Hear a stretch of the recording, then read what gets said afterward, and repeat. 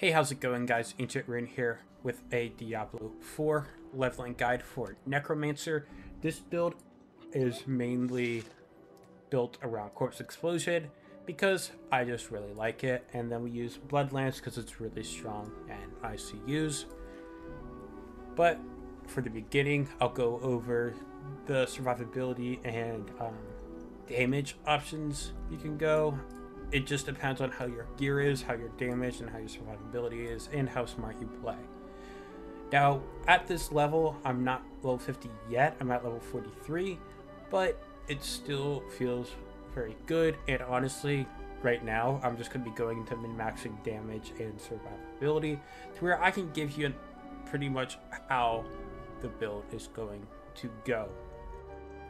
Once I get to like end game and max level and everything, I'll probably have a build video on this, but I have to get the gear and stuff first, and I'm still in campaign. Now first I go hemorrhage. This is for the survivability. I don't care about much of the damage because I have other stuff doing that. At first I started with bone splinters because it just did good damage, and then you can end up getting vulnerable, which is insane. I think like vulnerable damage is a pure molt or something, which is really nice. I don't know the exact damage formula, but that's what I've been told. But here we have this just purely for the blood orbs. Blood orbs help our survivability where we're normally tanky. You can also go decomposed for spawning corpses for corpse explosion. And we dies while being decomposed, you gain more essence, which is really nice. And then this, I don't know where this is in the formula. Like, when I make my build video, I'll be more precise on the formula for if there is something out there. But I just saw increased damage. I thought, hey, this is hopefully good. And I didn't really exactly feel a difference, but it didn't feel bad. So I really liked using this later on. But when I wanted to do damage early on, I went bone splinters, and then I went to decompose, and I'm at hemorrhage. This is for survivability. We go this just because the survivability more for fortify.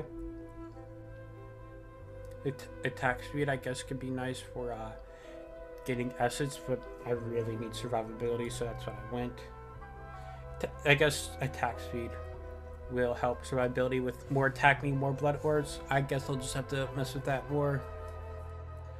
And then here, I went Bone Spear for a while because it feels really nice. And you can also here get vulnerable, which is, again, really nice. But I ended up going Blood Lance. One, because it felt strong. There's an aspect. I don't remember where you can look at aspects. I think maybe here. Yeah. Let's find it. This looks nice. Blood Lance aspect deal 15% increased damage to primary target per lance enemy. That's another reason I went that, but it's also just really strong. And then here half it pierces through, which is really nice. And then here I went this for the blood orb, not really the overpower, just for the blood orb for better survivability. This also feels nice. I need more testing to feel if there's a big difference, but I really needed survivability later on in the game, and this has pretty much helped for where if I'm playing dumb, then here we go. Hued Flesh is really nice just for spawning corpses, especially during bosses, as this is doubled. Then we have, this is for corpse explosion, so we can spawn more corpses, and then also just more summons of our minions. Let's see where and we have corpse explosion. Want to max this out because this is for damage, same as this. This is for damage, so we max it out. No real order of when I max it out, it just kind of depended. We just go this because it's still nice. Increased radius is always good. And then I haven't messed with this darkness skill, but I haven't wanted to. But this is seems really nice as it stacks these bonuses, and I think we slow, stun, and vulnerable. So this should be 24% increased damage. And then whenever the consumer cords, we gain essence, which is really nice for spamming Blood Lance more. And then we have Fueled by Death, which I didn't really take till more later on. but it's nice for increased damage. I don't think this stacks. I think it's just 9%. Then we go to Decryptify. Really, you just have to worry about 1 point first, and then just later on increase this. It just increases the slow and damage reduction, which honestly I'm still debating on because it doesn't seem the best, but I'll have to see later on. And then Lucky Hit, we get Decryptify to stun enemies, which just helps with Plague Corpse Explosion increase, and then also this stun.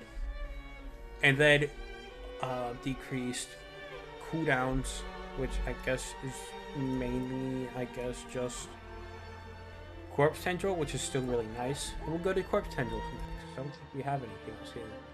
We don't.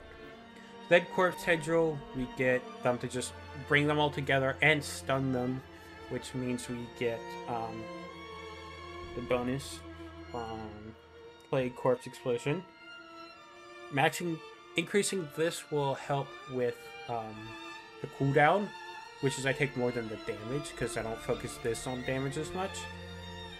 Enhanced Corpse Tendrils slow those who are about to be pulled, which is nice because then you get the slowed here. And then Vulnerable. Right now, this is the only place we have enemies vulnerable, which sucks, but it's just kind of what we have right now.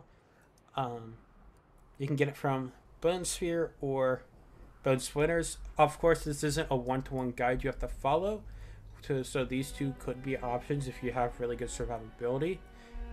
But yeah, this is the only place we have vulnerable right now, and so it's really good to spam this. So the cooldown's nice, and then this should be decreasing cooldown as well.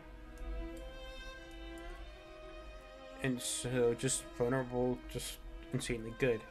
And then we have this for survivability. When a corpse is formed from your skills or minions, fortify for 6% base life. Let's see.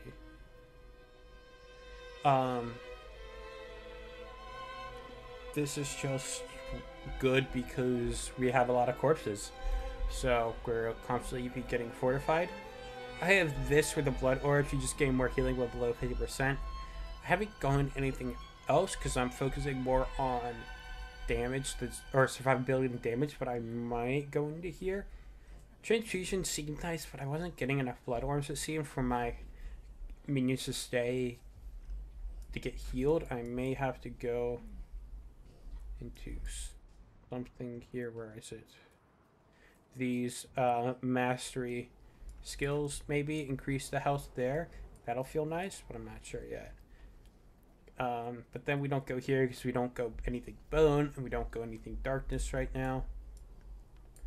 Sorry. And then I don't go anywhere. This will be your last look.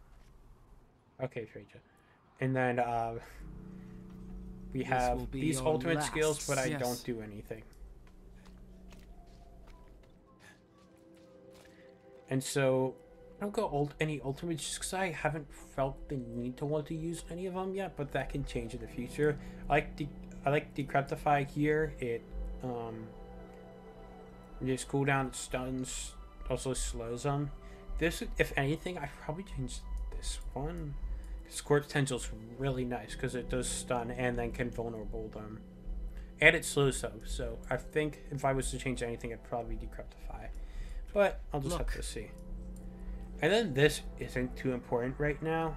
Like this attack speed's nice for my minions, which I'll show why later. But Shadow Fight's useless. I'm not using bone skills, and I haven't found this to be useful, but I haven't tried it too much because this is a blood skull I'm not using for damage. So if I'm spamming this, it'll take up my chance to use it with Blood Lance.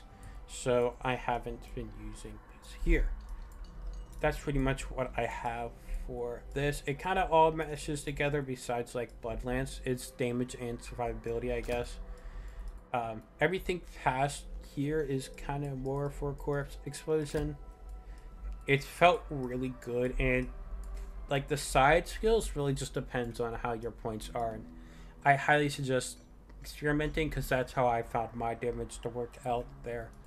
Then with our Book of the Dead, I end up going Reapers. Of course, this will just depend on when you get down here. At first I had it as this because it reduces cooldown of their attack, but I really like this form a corpse because it helps with corpse explosion. It also helps spawn more reapers and what are they, skeletal mages, the cold skeletal mages spawning, which is important because they have the good attacks. And if you could spawn more reapers, then you can get them to spawn more corpses, and it's just repeated. And then here I like to go the cold. I haven't experimented too much with this. Enemies who are frozen made vulnerable, so this is actually another way that I do like just change to make enemies vulnerable, which is really nice. I can't tell how much it's been active, but it seems like it's been working. Before I had it with this for essence gain, I have noticed a little bit less essence gain, but nothing to where I'm afraid of. And then if you're wondering about like the if this is gear dependent, not really. I've been changing my gear a bunch. I really like this, well, not healthy bubble spawns. That feels nice, but I just kind of like gained it from gear and like nothing that's make or break. This leveling guide isn't based around any gear, and this could change if like something's found that's really good, like a must-have. But I haven't found anything. I've just been taking gear. It's good. I found vulnerable damage is really good, so if you find vulnerable damage on gear, that's definitely you'll want to take. Yeah, nothing really found. Look for aspects that seem good and just kind of go with that. I have no idea how golems work. So, or not golems work. I have no idea how these guys work. Someone let me know how golems work. If I have to, get some sort of ability to use it or something. Please let me know, because I have no clue. I haven't Googled it, which is probably the smart thing to do, but I haven't, so I have nothing to say about golems, because I haven't had them used at all. Okay, that's all I have to say, really. Thank you guys for watching this video. I hope this found helpful. If you have any questions, let me know, and I'll try and answer them. I'm not really a Diablo nerd, but I'm trying to get into it. I played Diablo 3 a bit, which I really liked, and really like Necromancer and Corpse Explosion, so I'm a Corpse Explosion simp, and so I will definitely be making a build for this as soon as possible. But again, thank you guys for watching this. I hope this helps you, and I will see you guys next time. Peace.